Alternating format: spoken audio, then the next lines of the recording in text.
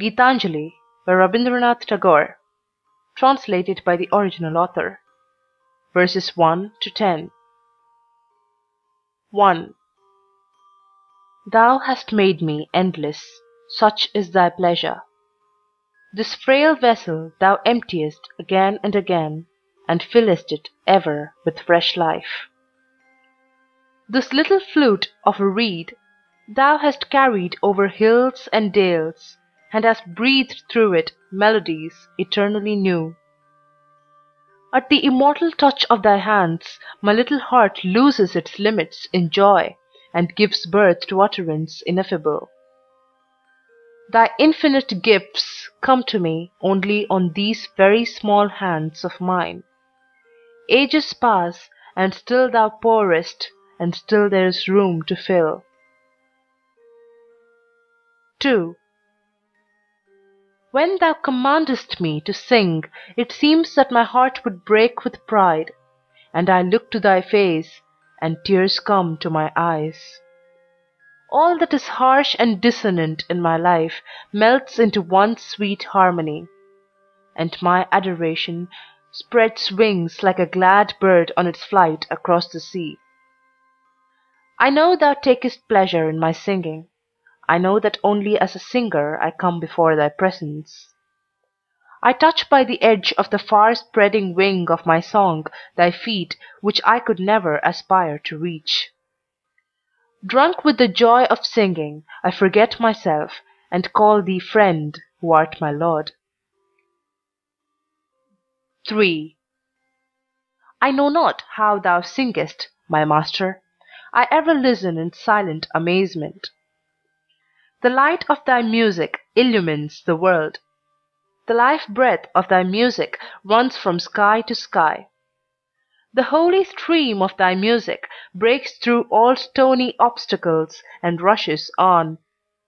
My heart longs to join in thy song, but vainly struggles for a voice. I would speak, but speech breaks not into song, and I cry out baffled. Ah, thou hast made my heart captive in the endless meshes of thy music, my master. 4. Life of my life, I shall ever try to keep my body pure, knowing that thy living touch is upon all my limbs. I shall ever try to keep all untruths out of my thoughts, knowing that thou art that truth which has kindled the light of reason in my mind. I shall ever try to drive all evils away from my heart, and keep my love in flower, knowing that thou hast thy seat in the inmost shrine of my heart. And it shall be my endeavor to reveal thee in my actions, knowing it is thy power gives me strength to act. 5.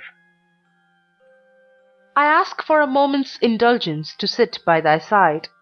The works that I have in hand I will finish afterwards. Away from the sight of thy face, my heart knows no rest nor respite, and my work becomes an endless toil in a shoreless sea of toil. Today the summer has come at my window, with its sighs and murmurs, and the bees are plying their minstrelsy at the court of the flowering grove. Now it is time to sit quiet, face to face with thee, and to sing dedication of life in this silent and overflowing leisure. 6. Pluck this little flower, and take it, delay not.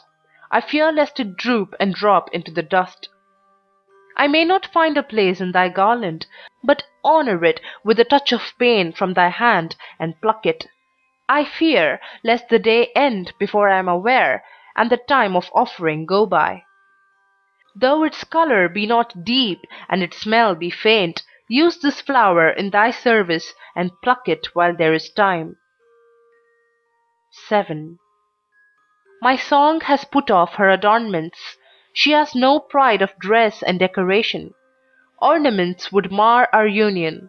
They would come between thee and me. Their jingling would drown thy whispers. My poet's vanity dies in shame before thy sight. Oh, master poet, I have sat down at thy feet. Only let me make my life simple and straight, like a flute of reed for thee to fill with music. 8. The child who is decked with princess robes, and who has jeweled chains around his neck, loses all pleasure in his play. His dress hampers him at every step.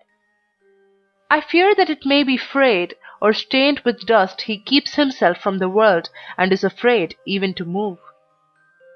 Mother, it is no gain, thy bondage of finery, if it keep one shut off from the healthful dust of the earth, if it rob one of the right of entrance to the great fair of common human life. 9. O fool, try to carry thyself upon thy own shoulders. O beggar, to come beg at thy own door. Leave all thy burdens on his hands who can bear all, and never look behind in regret. Thy desire at once puts out the light from the lamp it touches with its breath. It is unholy, take not thy gifts through its unclean hands. Accept only what is offered by sacred love. 10. Here is thy footstool, and there rest thy feet, where live the poorest and lowliest and lost. When I try to bow to thee, my obeisance cannot reach down to the depth where thy feet rest among the poorest and lowliest and lost. Pride can never approach to where thou walkest in the clothes of the humble among the poorest and lowliest and lost. My heart can never find its way to where thou keepest company with the companionless among the poorest and lowliest and the lost. Chapter 3. 11. Leave this chanting and singing and telling of beads. Whom dost thou worship in this lonely dark corner of a temple with doors all shut? Open thine eyes and see thy God is not before thee. He is there, where the tiller is tilling the hard ground, and where the path-maker is breaking stones. He is with them in sun and in shower, and his garment is covered with dust. Put off thy holy mantle, and even like him, come down on the dusty soil. Deliverance? Where is this deliverance to be found? Our Master himself has joyfully taken upon him the bonds of creation. He is bound with us all forever. Come out of thy meditations, and leave aside thy flowers and incense. What harm is there if thy clothes become tattered and stained? Meet him and stand by him in toil and in sweat of thy brow. 12. The time that my journey takes is long, and the way of it long. I came out on the chariot of the first gleam of light, and pursued my voyage through the wildernesses of worlds, leaving my track on many a star and planet. It is the most distant course that came nearest to thyself, and that training is the most intricate which leads to the utter simplicity of a tune. The traveller has to knock at every alien door to come to his own, and one has to wander through all the outer worlds to reach the innermost shrine at the end. My eyes strayed far and wide before I shut them, and said, Here art thou. The question and the cry, Oh, where? Melt into tears of 1,000 streams, and deluge the world with the flood of the assurance, I am. 13. The song that I came to sing remains unsung to this day. I have spent my days in stringing and in unstringing my instrument. The time has not come true, the words have not been rightly set. Only there is the agony of wishing in my heart. The blossom has not opened, only the wind is sighing by. I have not seen his face, nor have I listened to his voice. Only I have heard his gentle footsteps from the road before my house. The livelong day has passed in spreading his seat on the floor, but the lamp has not been lit, and I cannot ask him into my house. I live in the hope of meeting with him, but this meeting is not yet. 14. My desires are many, and my cry is pitiful. But ever didst thou save me by hard refusals, and this strong mercy has been wrought into my life through and through.